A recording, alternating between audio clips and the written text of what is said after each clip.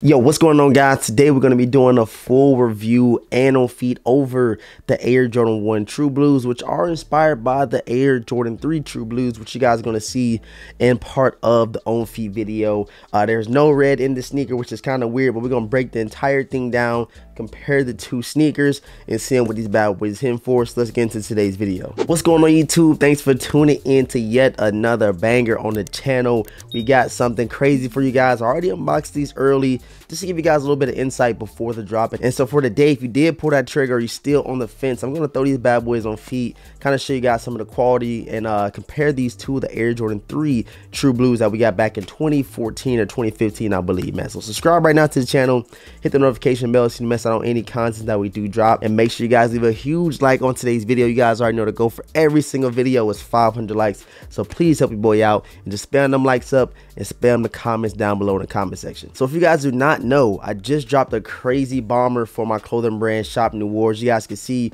you have the NOIR Chanel patch, and on the back, man, this is what's really catching a lot of people's attention, man. You got the extraordinary with the crazy smiley face on the back with a couple of significant words that mean a lot to me. So if you guys want to go tap into this one right here, click the link down below, go shop, go support the brand. And this one right here by far is the best seller on the site, so make sure you guys go tap in while supplies last, man. All right, so here we have them, the Air Jordan 1 True Blues. First things first, I wanted to point out that it came with extra white laces. You guys can see, me personally, I love rocking white laces in my Air Jordan 1s, but they came with the True Blue laces equipped in these True Blue ones already. So if you want to switch them out, you can. Me personally, I'm rocking out with the white laces a little bit more for this True Blue Air Jordan 1. You did get a different box. You know, usually we get that black with the red Nike up top, but this one right here, you got that True Blue all the way around with your white Nike branded all around the entire box, man. And the official size tag reads Air Jordan Retro High OG True Blue,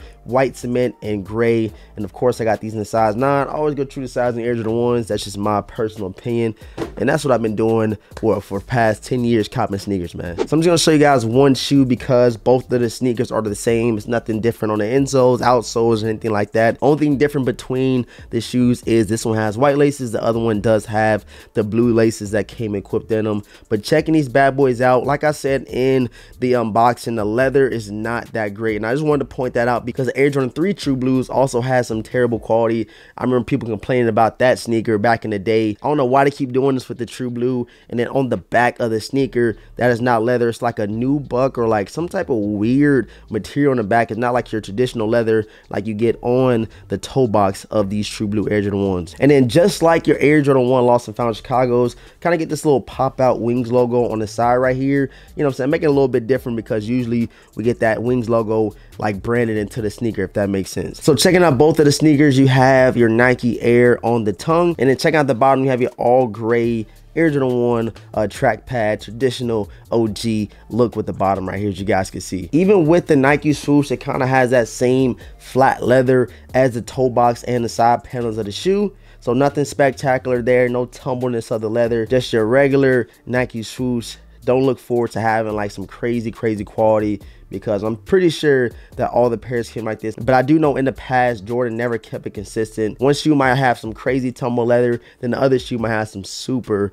flat leather on them, guys. I don't know what be going on, but that definitely happens, and this happened to me in the past as well. So here you have them, the Air Jordan 3 True Blues. These bad boys right here is probably my first pair of Air Jordan 3s I ever copped in the collection back in that 2014, 2015 time range. I remember like it was yesterday because I was looking at the shoe when I bought it and I seen the retail tag. I think this was like the first one, and I paid $220 for Air Jordan. I'm like, yo, why are these worth $220? The leather quality actually is trash. Like the creasing on these guys is really bad. I'm gonna show you guys in B-roll because the light is kind of bright, but I'm pretty sure the same thing is going to happen with these Air Jordan 1 True Blues. So I guess comparing these two shoes, you can see that the leather quality is consistent. They're both pretty bad. And I got to take my hat to Jordan brand because they actually did match the True Blue on the Air Jordan 3 with the ones in 2023. But the only thing that's quite puzzling is that they threw the red hits on the True Blue 3s and you literally have no red on the Air Jordan 1 True Blues anywhere. Not on the insole, not on the bottom, not on the lacing system like you got on the Air Jordan 3s. They just left the red out completely. I would definitely love for Jordan Brand to retro these things again and give it a little bit better quality, something similar to the Katrinas, something similar to the Fire Reds. That would definitely be dope. I need another pair because these bad boys right here are definitely beat, man. So let me know down below in the comment section if you were lucky enough to snag a pair. Did you pass on them? Was this one of them shoes you didn't need, but you might still impulse buy them? I'm always in that category where I'm like, damn, do I need them? And sometimes, or most of the times, I don't need the shoe, but I still pull the trigger. Impulse buys are the worst. So let me know how you feeling about the Air Jordan 1 True Blues that released today. $180. They're still sitting on the Nike Sneakers app. They're sitting pretty much on every single site. So might be one of them ones that you catch up in a Nike outlet that you might get hit on from like $100 to $120 price range when they do hit the Nike outlets. I appreciate everybody for tuning in. Make sure you guys subscribe right now to the channel, hit the notification bell. Please leave a huge like on today's video. The goal for every video is 500 likes. And make sure you go tap into the clothing brand, Shop NOIR. I'm gonna link it down below, and of course I'm gonna keep supporting it. That's my brand. We going crazy, and I appreciate everybody that's supporting your boy right now. All my social media links will be in the description box. Like I said, again, thanks for tuning in. I love you guys, and yeah, let's jump right into the rest of this on feet of the Air Jordan 1 True Blues. Peace.